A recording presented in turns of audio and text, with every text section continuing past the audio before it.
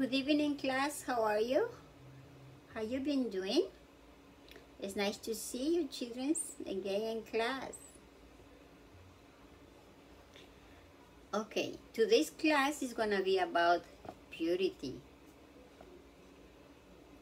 Remember that we are looking to the beauties. We have the beauties in Matthew 5:3-12, and one of the beauties is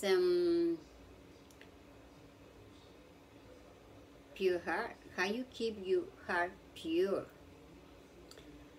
So let's go try to understand what means to be pure and what that means to be blessed. Okay.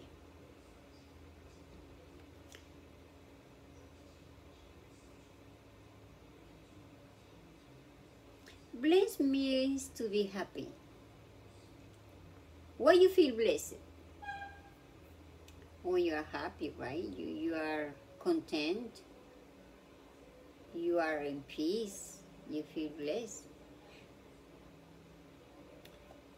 When we think in Jesus, blessed means to be always thinking of Him, not that He thinks of us. He thinks of us. That we're happy and satisfied in God, and we are saved by Jesus. Jesus is our Savior. Okay, now let's go think about purity.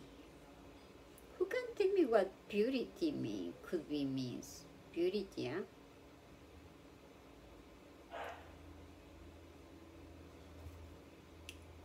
Purity means, yes?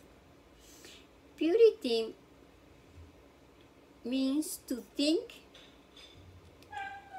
and act in a good things and positive things.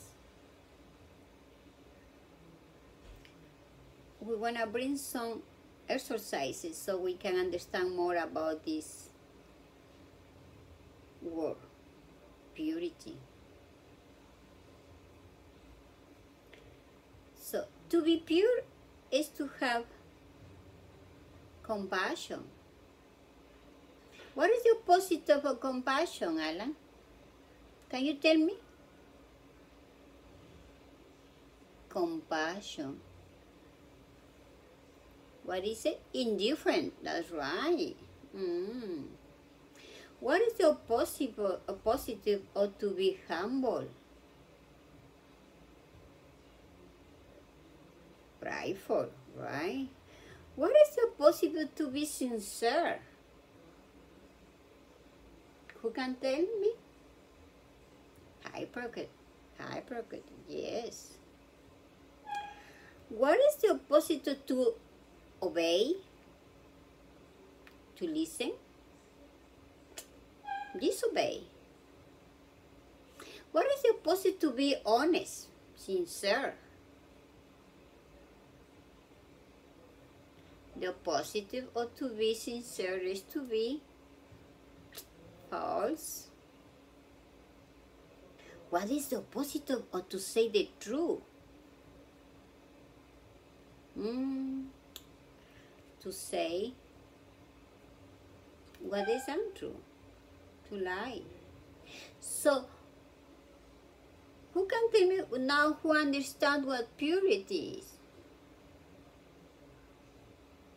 Purity is all which is good.